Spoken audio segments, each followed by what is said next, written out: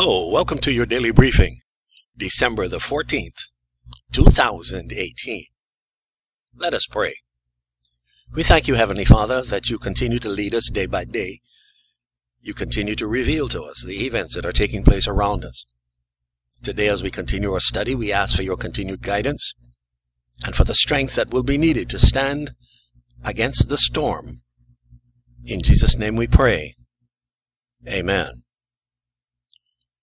Well, we've been talking quite a bit about the evangelicals of today, and I came across an article found on the Patheos website, that's P-A-T-H-E-O-S, published March the 12th, 2018. The writer of the article is D.G. Hart, H-A-R-T.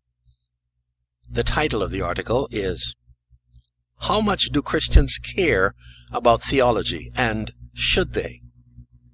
Again, the title, How Much Do Christians Care About Theology, and Should They? Here's the article.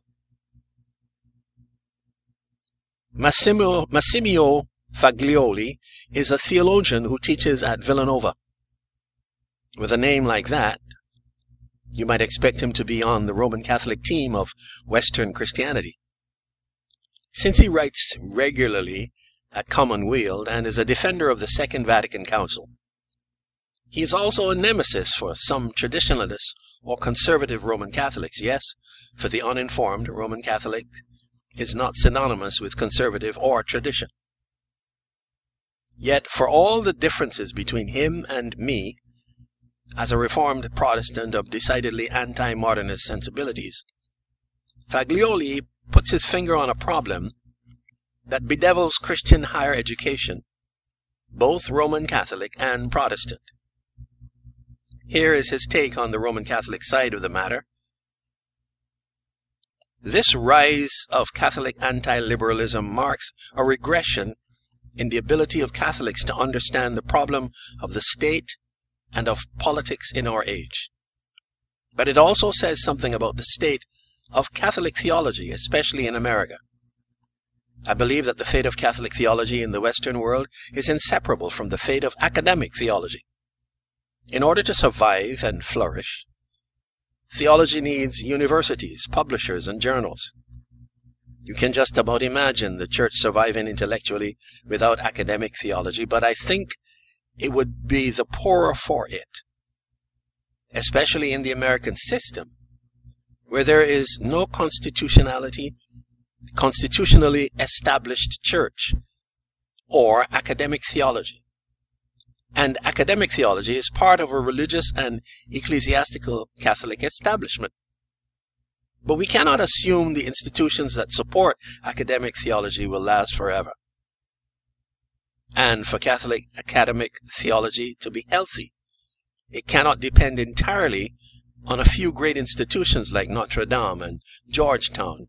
It also needs the many smaller Catholic colleges, many of which are now struggling to stay open.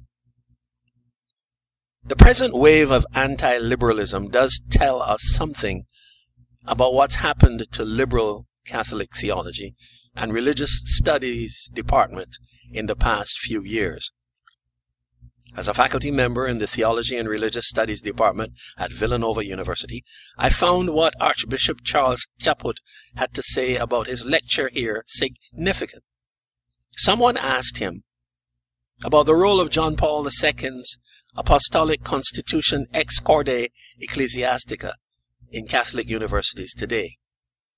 He answered that the document, issued by the U.S. bishops in 1999 to implement that corde, had no teeth. This was as frank an acknowledgement of the estrangement between Catholic theologians and the Church as one could ask for. What happened in the years between the Land O'Lakes Statement of 1967 and the implementation of Ex Corde Ecclesiastiae, emancipation theology from ecclesiastical control?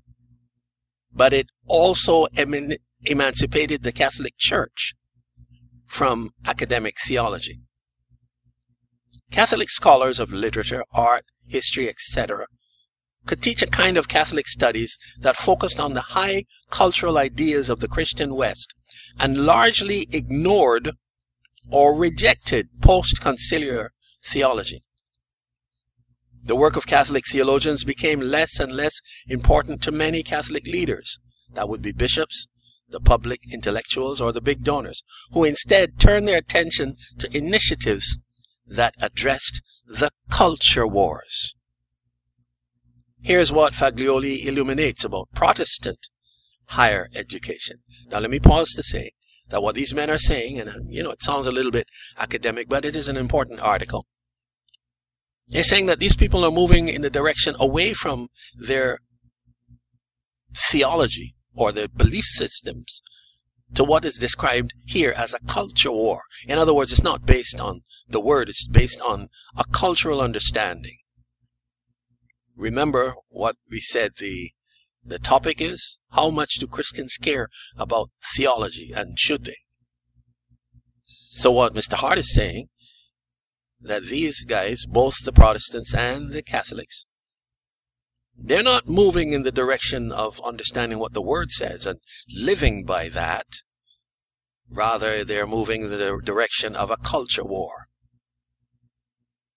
Continuing what Mr. Hart is saying, he says this. Here's what Faglioli illuminates about Protestant higher education. For starters, evangelicals have even less invested in academic theology than Roman Catholics. Plenty of Protestants self-identifying as Christians more from an encounter through a Billy Graham crusade or following a televangelist than they do through sitting under the ministry of the Word each Sunday, learning the catechism of their communion, or engaging in family worship during the week. Theology has much less of a presence in popular Protestantism than it did in the official sectors of Roman Catholicism. You understand what he's saying? Even the people who call themselves Protestants and are really not studying the Word, they came in through some Billy Graham crusade or listening to a guy on the television on Sundays. Continuing.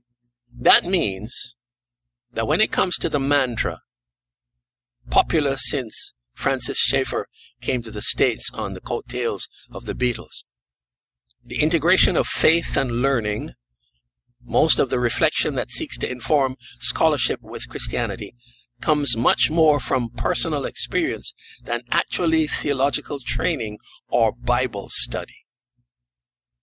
You may be an expert in Imperial Chinese pottery, but your understanding of doctrine and scripture may be limping along with the college and career Sunday school class.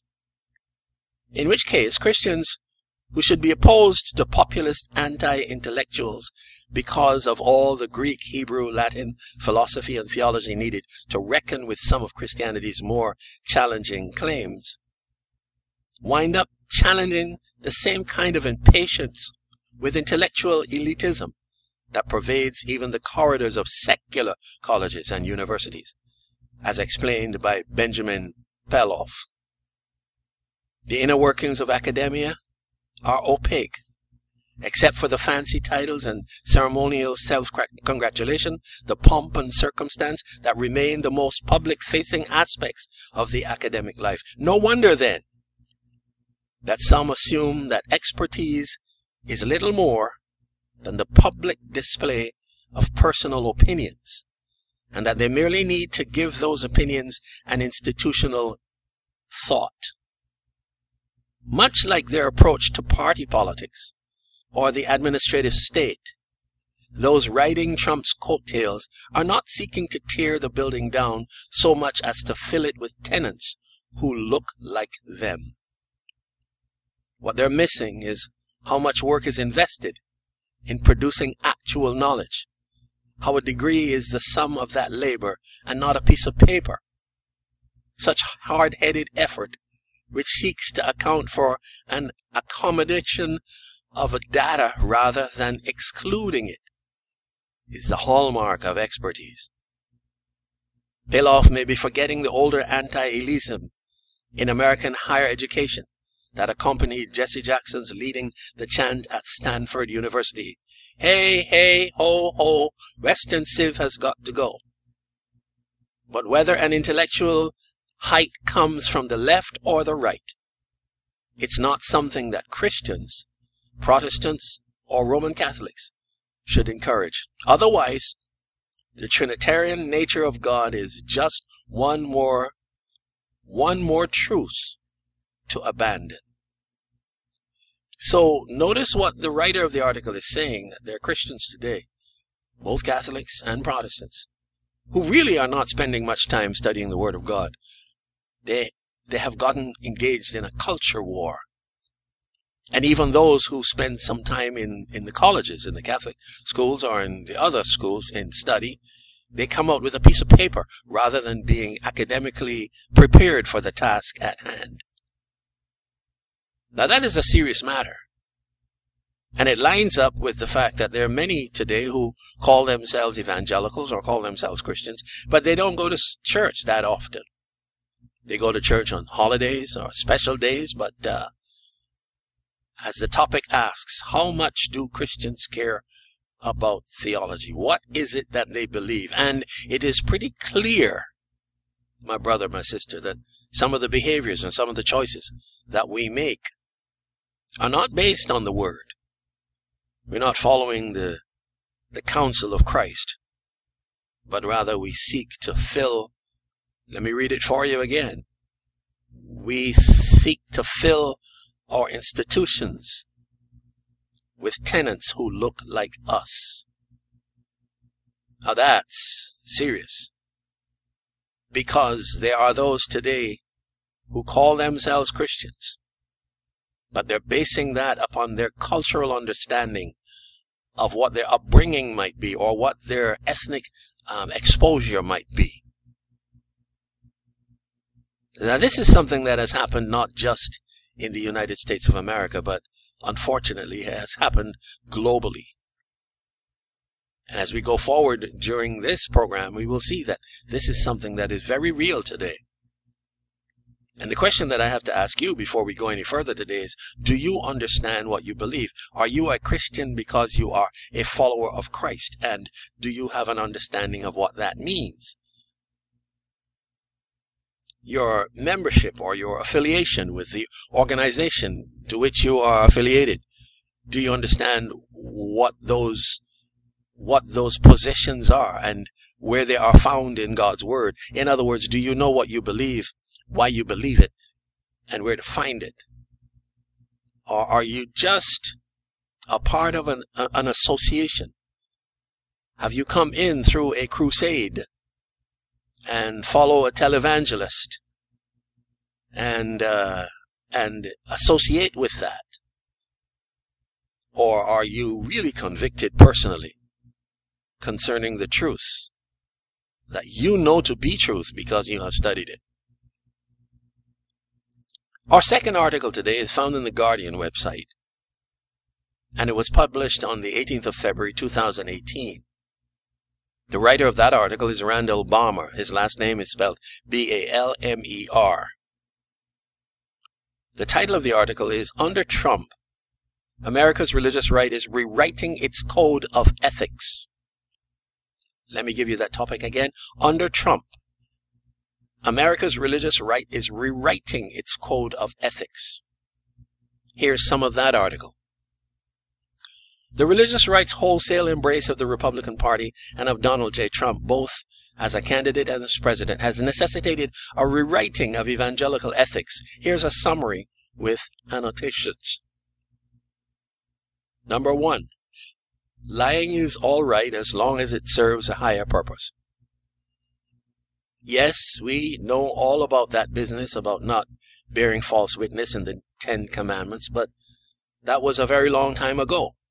Can we get beyond that? Truth and truthiness are overrated.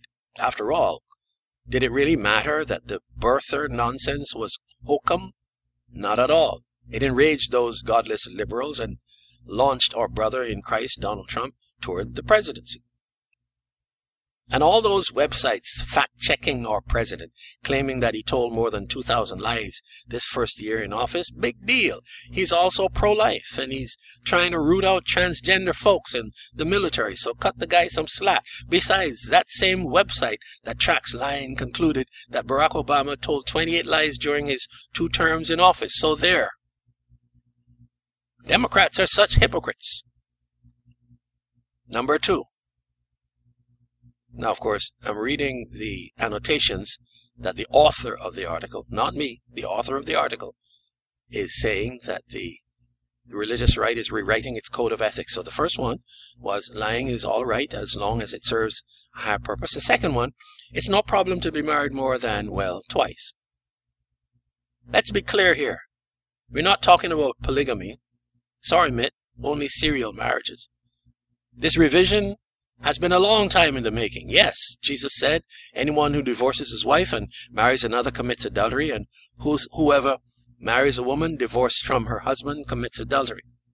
Through the 1970s, we evangelicals ostracized anyone who was divorced, let alone divorced and remarried. But then we decided to ditch a family man and fellow evangelical in favor of a divorced and remarried Hollywood actor in 1980. Once that barrier was breached, we concluded that, hey, if 2 marriages are okay, why not 3? Number 3. Immigrants are scum. We grant that Jesus said something about welcoming the stranger and feeding the hungry, and Leviticus says the alien who resides with you should be to you as the citizen among you. You should love the alien as yourself. But our careful study of scriptural texts has led us to conclude that the Almighty had Norwegians in mind, not Mexicans or Salvadorians. Next, vulgarity is a sign of strength and resolve. The President's scatological comments about Haiti and African nations provided a welcome relief to the rhetoric of those coddling the so-called dreamers. As Robert Jeffries, pastor of First Baptist Church in Dallas, noted, Brother Trump was right on target. Next, white lives matter, much more than others.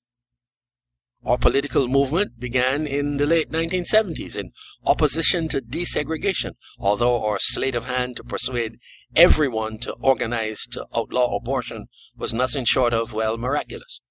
On racial matters, we are also indebted to our colleague Tony Perkins of the Family Research Council, who did business with David Duke, longtime leader of the Ku Klux Klan, way back in 1996. We took the Trump at his word when he declared the ranks of white supremacists included some very fine people. Perkins also addressed the Council of Conservative Citizens, the Uptown Klan, when he was a state representative in Louisiana. Therefore, we had no problem whatsoever with Steve Bannon or with the president's statement blaming the violence in Charlottesville on many sides, both the white supremacists and those demonstrating against them. We took the brother Trump at his word when he declared that the ranks of white supremacists and neo-Nazis included some very fine people. That's why none of us criticized him. Besides, he wants to jettison the Johnson Amendment to allow us to campaign from the pulpits while retaining our tax exemptions. Next, there's no harm in spending time with porn stars. Once again, we have a precedent. David Vitter, the Republican senator from Louisiana and outspoken champion of family values, whose phone number appears in the date book of a Washington madam, and who continued to enjoy our support regarding that messy situation with Stormy Daniels, think of the opportunities for the president to share what Franklin Graham calls his concern for Christian values.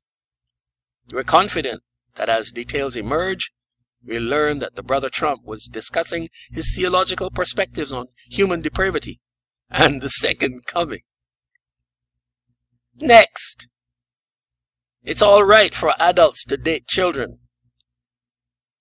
We're not yet prepared to embrace pedophilia, but we see nothing wrong with a 30-something attorney trawling the local shopping mall for teenage dates.